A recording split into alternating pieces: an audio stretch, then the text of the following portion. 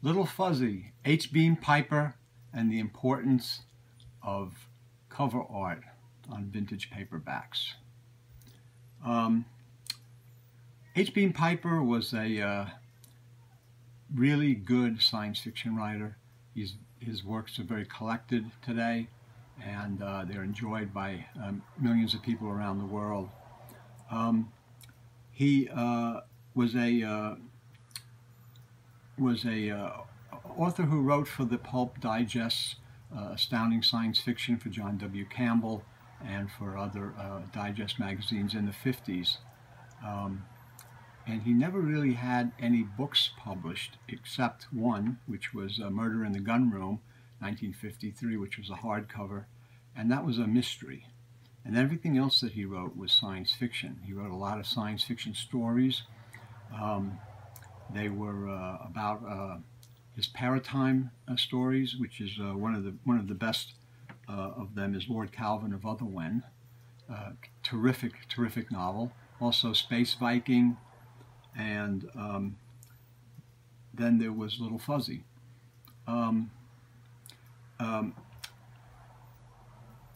Piper was born on March 23rd, 1904, and he died on November 6th, 1964. He was a author who lived in Pennsylvania. He was self-educated, and he wrote libertarian-style science fiction before writers really started writing libertarian science fiction.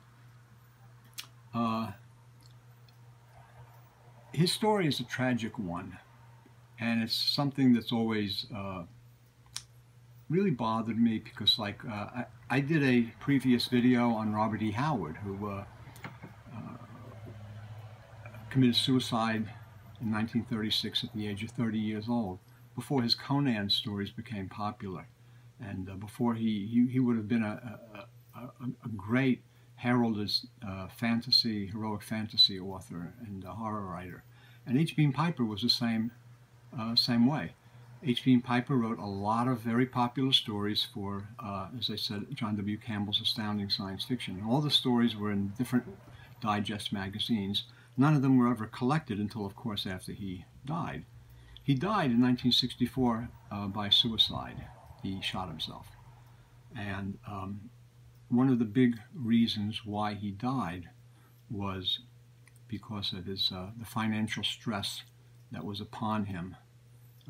And there were other personal reasons also, a divorce and things like that. But I think the main thing was the financial stress that was upon him.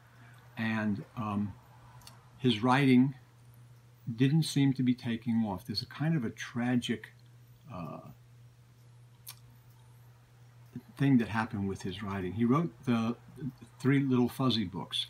Little Fuzzy was a creature that was adorable, cute, an alien creature that was on this planet of Zarathustra. And what happens is there's a mining company on this planet, and they want to just rip the planet apart. But an old man who lives there, who's a settler on the planet, kind of like H. Beam Piper himself, and even Michael Whalen in the cover art on one of the books makes it look a little bit like H. Beam Piper. That character sees the Fuzzies and finds out that makes friends with them and finds out that they're more than just adorable little creatures. They are actually sentient creatures. They are thinking, feeling. They're another human race. And by proving that would stop the company from destroying the planet, which is their native habitat. And there's a lot of political intrigue that goes on, and there's a lot of, but the story about Pappy with Little Fuzzy and the creatures is really just adorable. It's a wonderful, wonderful story. If you have not read these books, you've got to read them. The thing is, this is the first book in 1962. That's Little Fuzzy from 1962. And it has a Victor Kalin cover art. Kind of looks like an Ewok almost, but much, much cuter. They're this is really not a very good cover. But Victor Kalin was a very good cover artist, but he was an artist who did mostly crime and mystery covers and not really science fiction. But that's an adequate cover, and the book was very popular when it came out, so much so that they wanted another book. And the thing is that what happened in 1964, the second book came out, what today we know as Fuzzy Sapiens, because the Fuzzies were a human sapien type of creature. That book, the original title of it was The Other Human Race. And that's the cover. The thing is, the cover is just nothing. And I feel, and I've always felt, that it's the worst cover ever on a science fiction book or on any kind of paperback book. It's the kind of a cover that will not make a reader pick up the book or anything. What happened with this book is that, unfortunately, a lot of different things came together in Piper's life in 1964. The Other Human Race came out, and it just, after the good sales of Little Fuzzy, The Other Human Race came out, and it fell like a stone. Nobody bought it. There was no more interest in this series. Now, these were the only two books that Piper had written. Aside from The Murder in the Gun Room in 1953, which was a mystery novel, hardcover, these are the only two paperbacks, pretty much, that Piper had. He had some ace doubles, ace books that were his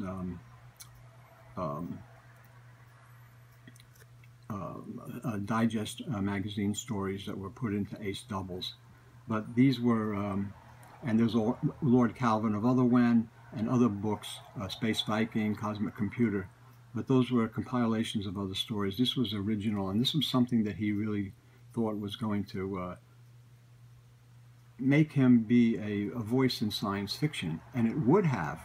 The thing is that the cover was just so terrible that the sales were terrible, and Avon didn't want any more books in the series, and that was it. The other thing that happened at the same time, Kenneth White, his agent, passed away. And unfortunately, and he was very close with his agent. His agent was a good friend. His agent was able to help him. With a lot of agents in those days used to give money, loan money to struggling authors and help them out in their life, because they needed money, and the agent would always give you some money up front to help you out. When Kenneth White died, not only did Piper lose his a good friend, a person who gave him good advice, a person who was able to help him sometimes financially, but also when he died, he neglected to tell him that he had sold some other stories and books and things of Piper's that Piper didn't know about. So what happened was Piper looked at everything. His agent died. He wasn't selling anything. He was betting and hoping on Little Fuzzy and The Other Human Race. And this cover, it came out with this cover, this terrible cover, and it didn't sell. And I think it's probably the worst cover art on any paperback book ever. And it's if you can't see it, it's black with some blue outline in it. You can't even make out what it is. It looks like a smudge, and it's just terrible. It's terrible. And the book didn't sell, and because of all of these financial problems and others, I guess, with the divorce and other things that were going on in his life, he committed suicide in 1964 after this book came out, once it didn't sell. And it's very sad. The thing is that when afterwards Jerry Pournelle and other people who were fans of Piper and who knew him, brought back all of his works. And he had a lot of stories that were published in different series, in the Paratime series and in other series. And so there was a lot of interesting things. And what happened was Michael Whelan, the great cover artist, did a lot of the covers for Piper's books. And this is the reprint, first printing by Ace, of Little Fuzzy, with Michael Whalen cover art. Kind of looks a little bit like H.B. Piper, but you see now what the Fuzzies look like. Just a, you know, you got to look at the appearance of them. And then the Other Human Race, which was changed, the title was changed to Fuzzy Sapiens. And here's the cover art by Michael Whalen for that book, Fuzzy Sapiens. It was a wraparound cover. And here you see what the Fuzzies really look like, as opposed to what Victor Kalin made them look like in 1962. This is in middle 1970s, late 1970s, of what Michael Whalen drew them as. He did just terrific cover art to show what they look like. There's also a British Orbit book, not such great cover art, but better than the Avon from 1964. So up until in the 70s, this was the Piper revival, which started with Little Fuzzy and Fuzzy Sapiens, and then a whole lot of other books. And they published a lot of his books, a lot of his stories in various books. But for a long time, there was people like were really getting into the Little Fuzzy books. And they says, like, what happened after this one? Because he left it open for a sequel. And so everybody, you know, nobody knew what happened, what was going to happen. People were wondering, well, this is a wonderful series. There should be another book. So what happened was, Ace got together with William Tunning, who was a very good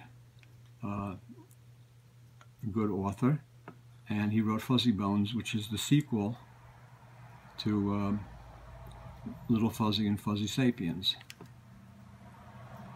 This is around 1980, again with the Michael Whalen cover art, and you can see the Fuzzies, how adorable they are. They're really charming, cute, intelligent, fun, and Piper wrote these books. I mean, they are charming, they are wonderful fun to read.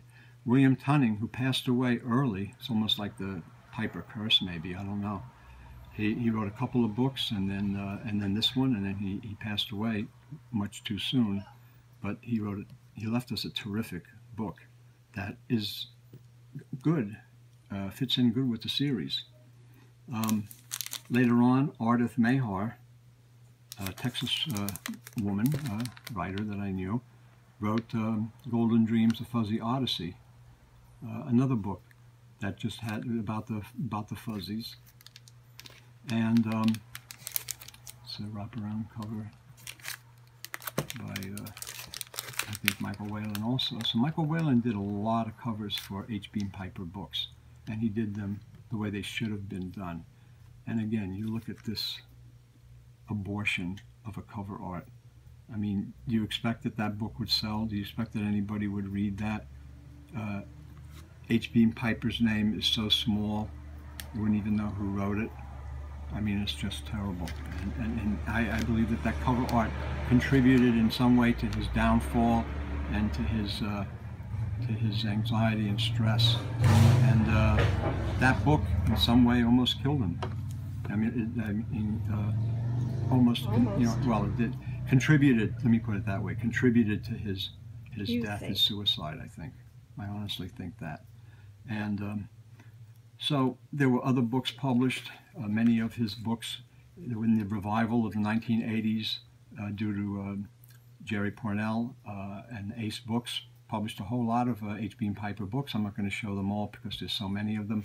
But there was even a hardcover by the Science Fiction Book Club, Fuzzy Papers, and you see that they use the same cover art as the William Tunning book.